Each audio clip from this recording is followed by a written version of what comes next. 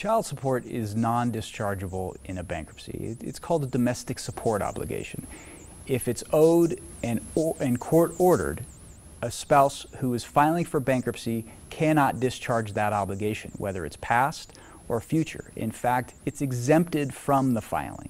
A person can continue to go modify and enforce that child support obligation. However, if they're trying to enforce against assets of the bankruptcy filing, then that is part of the automatic stay, and they won't be able to collect against that until the bankruptcy case is completed.